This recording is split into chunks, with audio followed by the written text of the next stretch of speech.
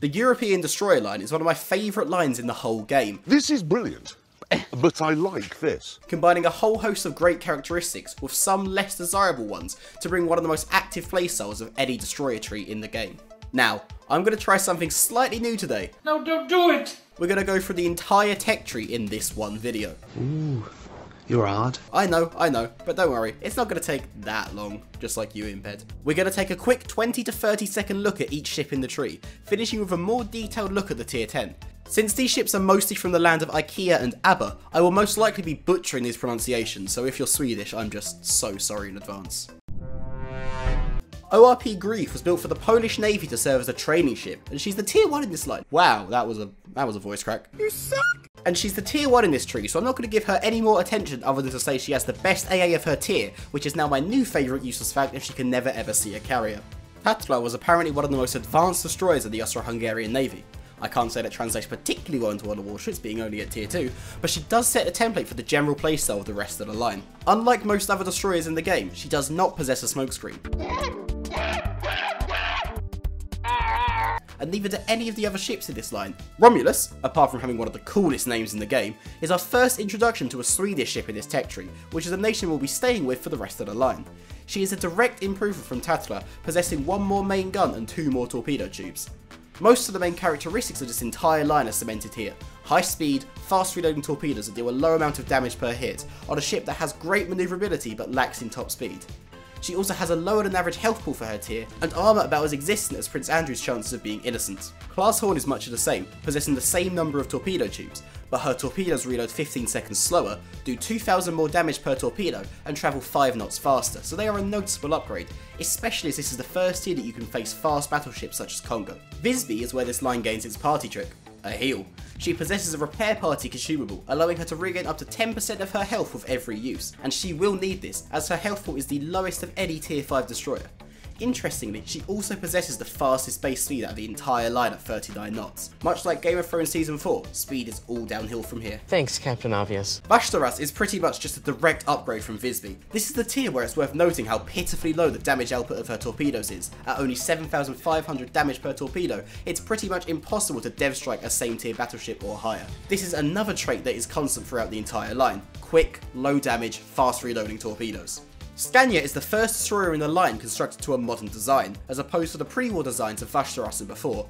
She loses the main battery turret when compared to Vashtaras, but her remaining guns fire at a much faster rate, almost doubling in DPM. That's a lot of damage! Although her concealment is still painfully average at 6.2 km fully upgraded, she can be deadly at finishing off destroyers and even low health cruisers with her guns. Her torpedoes now reach out to 12 km and travel at 80 knots when upgraded. However, she still only has access to 2 triple launchers. 3 or 4 times, maybe. I gotta pump those numbers up. Those are rookie numbers in this racket. Halland is pretty underwhelming.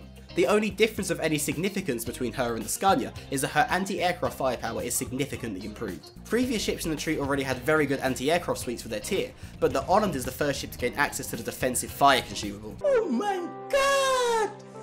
Wow! Outside of the anti-aircraft defences, Halland's main upgrade over the Scania is that her torpedoes now do 10,000 damage each. Whoa, calm down, Jamal. And her DPM increases by about 40,000. This means that if you are too confident with this ship's improved gun power, you could find yourself sinking to the bottom faster than Ghislaine Maxwell. What did he say? Osterjotland is a nice upgrade over Halland. The most significant change is the increase in torpedo tube count from 3 per launcher to 4.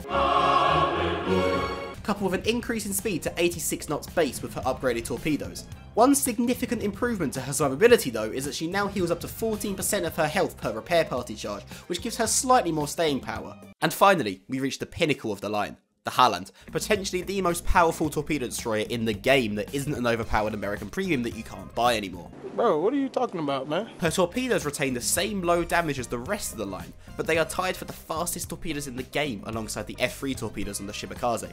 Halland receives an extra torpedo tube per launcher, having a total of 10 torpedo tubes over 2 launchers of 5 tubes each. All of these factors means that Halland is able to rapidly fire spreads of fast-moving, long-range, accurate torpedoes. And whilst these torpedoes do not do much damage individually, the attributes of these torpedoes means it is relatively easy to stack hits. She retains the 14% maximum heal of the Östergötland, and her anti-aircraft suite is the best of any destroyer on the game, which provides her a level of flexibility in matches featuring CVs, as she does not have to fear a carrier as much as other destroyers, who may have to waste their smokescreen to not be targeted. I fear no man, but that thing,